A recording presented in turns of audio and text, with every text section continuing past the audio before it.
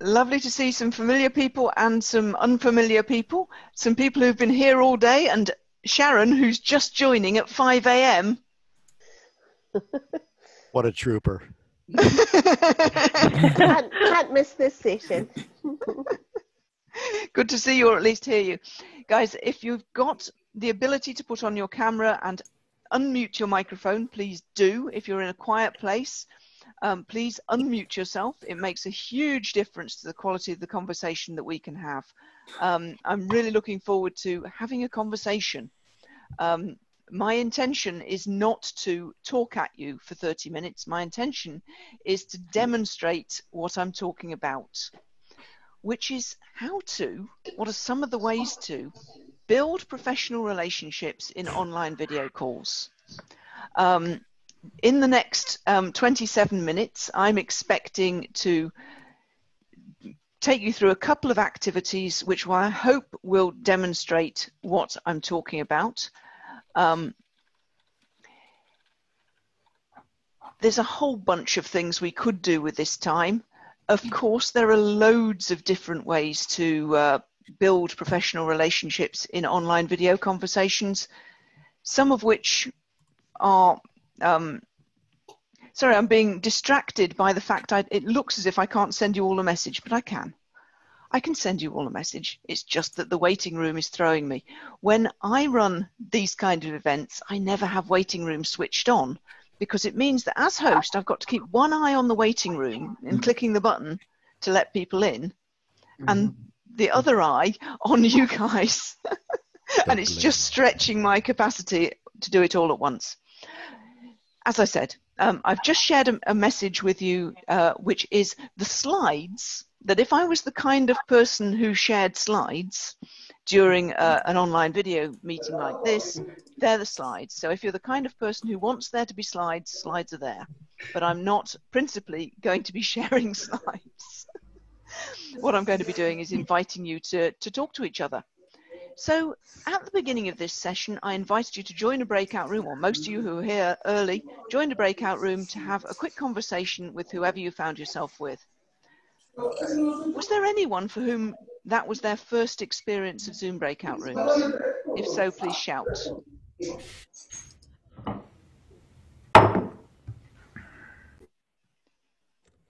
Okay, so we all understand what Zoom breakout rooms are and how they work. The idea is that you can have small group conversations. Now, I appreciate that small group conversations, particularly forced small group conversations, are not everybody's cup of tea. In this session, this half-hour session, we will use the randomized breakout room feature. That means that if you don't want to join the breakout rooms, you need to let me know. Send me a chat message or tell me as we get started. Because if you don't join, then someone else is going to be sitting there on their own, twiddling their thumbs. And you could say, that's a little bit rude. So just let me know and I can exclude you from the breakouts. The idea of starting with breakout rooms before we even start is to, well, a bunch of things happen. One of the things is people get to talk to other people. That, after all, that's what we do when we join an in-person event. Typically, we say hello to the person who's sitting next to us.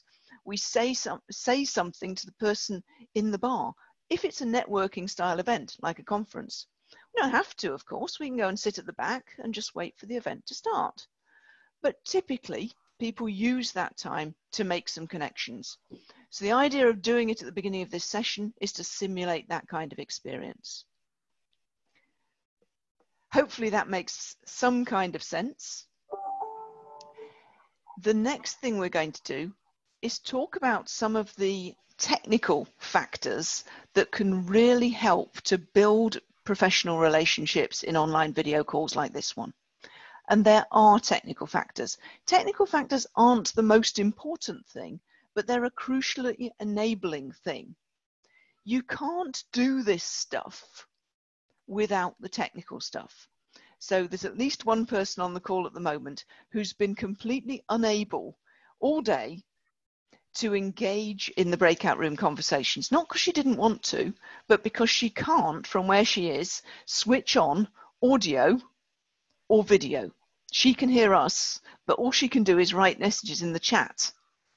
That must be super frustrating when there are conversations you want to be part of. So there are three things I'd like you to pay attention to in terms of yourself and in terms of whoever you're going to be talking to in the next breakout. Pay attention to, can you and they be heard? Can they be heard clearly? That usually means, are they using a headset? And is there a fairly quiet background behind them? So can they be heard? Second thing to pay attention to is, can they be seen? Now, being seen can mean a few different things here, but what I mean by being seen in this context is there enough light in the space where they are so that you can see their facial features? Can you actually engage with them? Can you see their eyes? Can you see their smile? Now, that typically means there needs to be plenty of light. And backgrounds can make a difference as well. If people are using a background that is very distracting and they disappear into it, then that's important as well. And the third thing I'd like you to pay attention to is posture. Notice what happens if I sit forward like this and contrast it with what happens if I do this. Which is easier to engage with? So, in this next breakout session, you're going to be paying attention to whether your partner can be heard, whether they can be seen, and their posture. And you're going to give each other some feedback, because sometimes it's really hard to know, particularly with sound quality, but it's really hard to know how you're coming across. So you're going to be in breakout rooms of about 3 people. So the couple of people who've said they don't want to be in the breakouts, don't worry, just don't join your breakout because nobody will be left on their own. In your breakouts, you're going to have about 3 minutes to chat to each other about, can you be heard, can you be seen, and how's your posture in terms of occupying your square. Does that make sense? Yep. Okay, opening the rooms now. Let's see how this goes.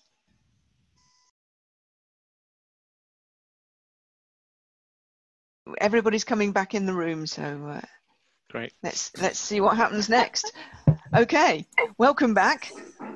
Who learned something in that short 3-minute activity? Sam, go ahead.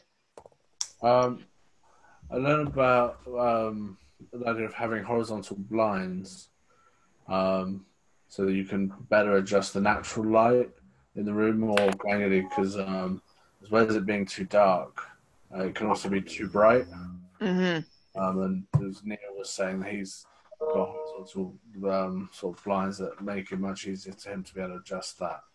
Whereas I've just got a roller blind, so it's a bit less controllable. Thank you. And Rebecca, what did you learn?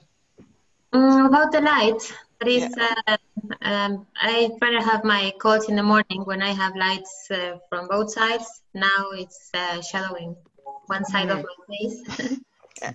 So there's lots you can do with light, and it makes a huge difference. Who learned something different in that activity? I can go. Go I ahead. tend to use the monitor, which is a larger one, and I tend to look at my Zoom calls on that. But Antonetta pointed out that it's quite distracting when I'm not looking forwards and looking sideways. I can try and make that adjustment. Yeah. What I've learned over the last several months, because I started doing remote working a long time ago, was I've got my laptop on a riser, which is would be focused on my lips. However, I've got a separate camera which is actually at that height, so I can, and then it's zoomable, so it's got different angles, so I can adjust it based on what I'm doing that's behind me. And that works really well. Plus I've got several lights. So I've got lights on my board as well. So and like Sam was saying, I've got different blinds as well for controlling external light. These are just things I've picked up as I've been working remotely. Yeah, so there's lots and lots to learn about the technical side of all this stuff. And because we've got limited time, I'm going to move us briskly along, because great remote working is not just about the technology. It's also about the people. And in this next activity, I'm going to show you something that you can do which will help basically make all your meetings less boring. Would that be useful? Yes. Okay. Yeah. Some of you may have played this game with me before, because I do it a lot in a lot of different activities, a lot of different contexts, but it makes a huge difference. Here's what you're going to do. In the next activity, you're going to be in pairs. And that's why I needed to know who wanted to be in and who didn't want to be in a pair, because you need to be in pairs for this activity to work. You're going to take it in turns to do two things. The first role is the role of talker. As the talker, you're going to be talking about something that is important to you for a minute. And you could talk about your work, you could talk about your family, you could talk about your hobbies, you could talk about a sports team, whatever you like. But you need to talk about something that's important to you. The second role that you're going to be playing is the role of listener. And as the listener, you're going to be going through 3 different states. You're going to start by listening really well, nodding, smiling, all that stuff for 20 seconds. Then you're going to be visibly distracted. I mean visibly distracted. That's normal for 20 seconds. And then you are going to go back to listening really well for 20 seconds. At Sorry, the Judy, end what of did you say again? Sorry. Can we ask questions now? You can ask questions about the process, by all means. Right. So, but when that person's like looking at something else, can we ask them questions, or have we just got to continue our talk? You can do whatever you decide to do. Let's see what happens. Okay. So for 20 seconds, you're going to be visibly distracted, and then the third 20 seconds, you're going to be listening really well again. So what I'm just about to do is put you into pairs. You're going to be timing yourselves, so you'll see a stopwatch counting down 20 seconds. So time yourselves, and then there will be a 60-second countdown at the end for you to mop up. So now, bear with me just a second while I move people who don't want to be in the breakout rooms out of pairs. I'm just trying to find everybody. Bear with me. It's just a little bit complicated because there's quite a long list of people here. Question. Go ahead. So it's the presenter who's going to be visibly distracted whilst they're No, talking? It's or the listener. The listener who is going to be visibly distracted. How brutal can we be in that? Be brutal. Totally be as brutal as you'd love to be. Okay. You just walk off. Walk off. Just leave. So we do it twice. So we switch the roles, or we just. So we switch the roles. So one person does it one way round, and then you switch the roles. What? Let's hear from a couple of people. What happened when your listener was distracted? That's just the worst experience ever, isn't it? Yeah. Well, when I was distracted, Carol started laughing just because I did this. What are you playing with? Tell me. It looks something dubious in your hand. What's this? What it looks like to me? He's already started on his time-appropriate beverage. Yeah. I thought that was part of his catheter.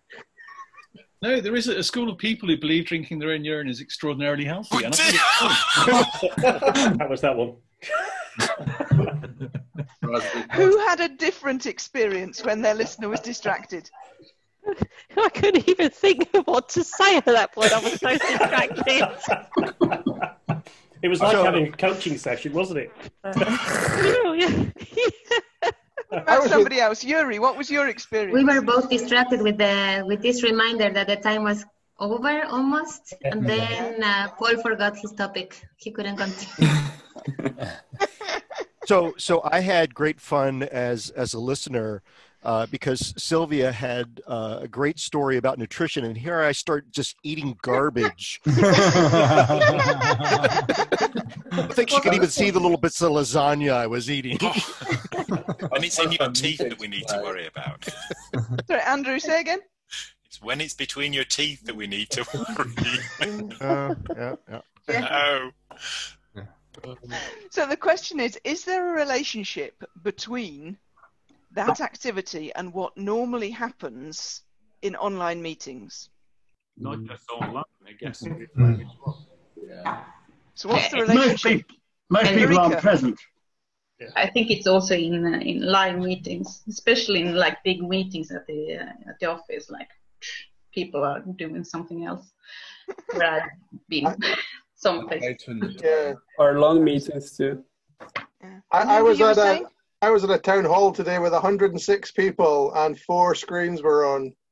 I can only assume everyone else was like gardening, having a lie down. And sorry, Henry, I didn't hear what you said a moment ago. I can't remember now, but the basic people generally aren't paying attention in online meetings. As we've just said, they're doing something else.